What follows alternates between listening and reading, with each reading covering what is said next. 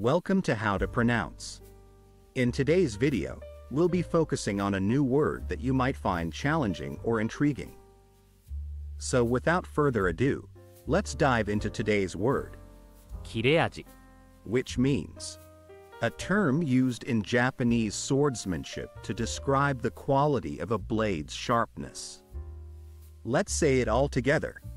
切れ味 One more time.